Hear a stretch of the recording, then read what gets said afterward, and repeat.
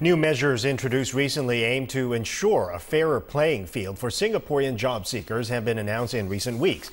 Among these are the requirement for employers to place advertisements on a new national jobs bank and to satisfy approving authorities that they have been unable to recruit a Singaporean before their applications for employment passes for foreign staff will even be considered.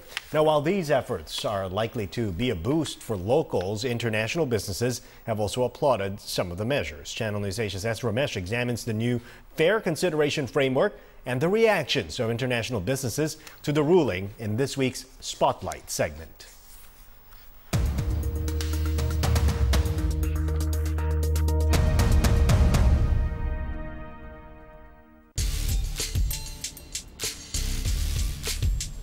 Remaining open to foreign manpower to complement the local workforce, while at the same time ensuring that all firms consider Singaporeans fairly for job openings. That's the crux of the new Fair Consideration Framework. It aims to weed out discriminatory practices by firms like hiring their own kind, which excludes Singaporeans. The first step is to tighten the application process for employment pass holders, who make up nearly 13% of the total foreign workforce of 1.3 million people in Singapore. Figures for the last 5 years on the Manpower Ministry's website show an upward trend in the number of EP approvals between 2009 and 2011. But with tighter controls setting in, the numbers have been dropping since 2012. Singapore's International Business Chamber body says the framework is a good idea. A lot of people initially were saying, is this really going to work? Where we seem to be with this is to be able to say there are some rules and we hope you'll follow those rules. And then, in addition to that, what the government has done is created an operation where the companies and the people actually get together looking at the same issue. You don't have to go anywhere, you just open up a book and there are the people that are wanting to be in the job with their skills and their capabilities. Most of our companies are looking in the mass to hire Singaporeans. After all, why would you come here if it wasn't to hire Singaporeans? One example of this is Standard Chartered Bank, which has a workforce of some 7,600 employees. Of this total, 75% of them are Singaporeans and permanent residents. And at its branches, 90% of employees are Singaporeans and PRs.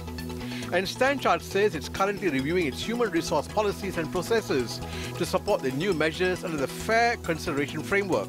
It believes it is critical for a global institution to find the right balance in growing the Singaporean core while attracting and retaining a pipeline of specialist foreign talent.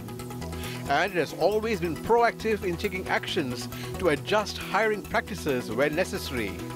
When specialist talents are required, it will look for them from its pipeline of local candidates before looking elsewhere.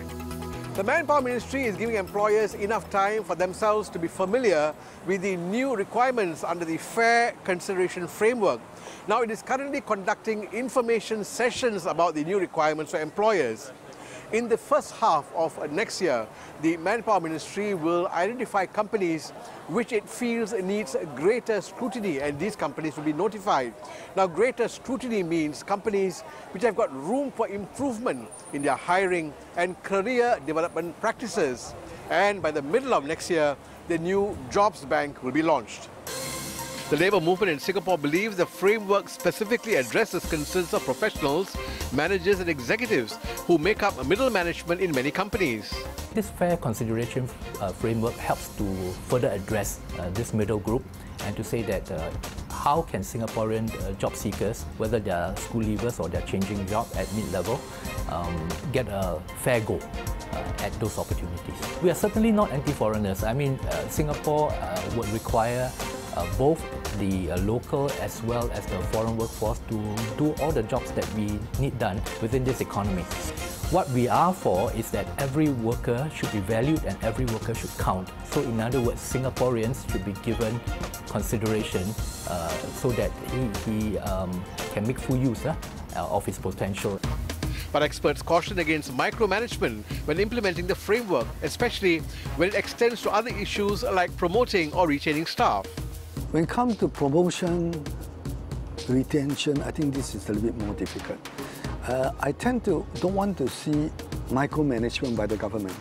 I would like to see employer being rational, that they will promote when the promotion is due, they will recognize, they will retain when it makes business sense for them. If you have somebody who is so good a Singaporean and you choose not to retain, it's a loss for yourself. So I think the market adjustment mechanism itself should take care of that. And for those who still remain skeptical about the new ruling and the job bank, they should give it a try. Right now, if you are a person who is thinking about moving to another location, you have to get someone to pay attention to you, you have to go get someone to pay for your, pay for the work that you need to do. You need to go out and get people who will support you and all of that sort of stuff. And you need to put down documentation about who you are and what you are and where you want to go. Now what the government is saying is, you do that for us, there's no charge. You can say a lot about yourself, you can say a little bit about yourself, you can say whatever you want about yourself, and you are by and large guaranteed, those companies are required to talk to you, look to you, see what you have, which I think is really a very, very good situation. the Manpower Ministry says when the Fair Consideration Framework kicks in on the 1st of August next year, the advertisement requirement will only be for applications under the Employment Pass category. Now, for those in the Work Permit and S-Pass categories, the Ministry says there are other tools like the levies and the dependency ceiling ratios to spur firms to consider employing suitable Singaporeans for these jobs. But the Ministry says it will be monitoring the situation closely and will in future consider extending the advertisement requirement to jobs in the S-Pass and Work Permit categories also if it is deemed necessary.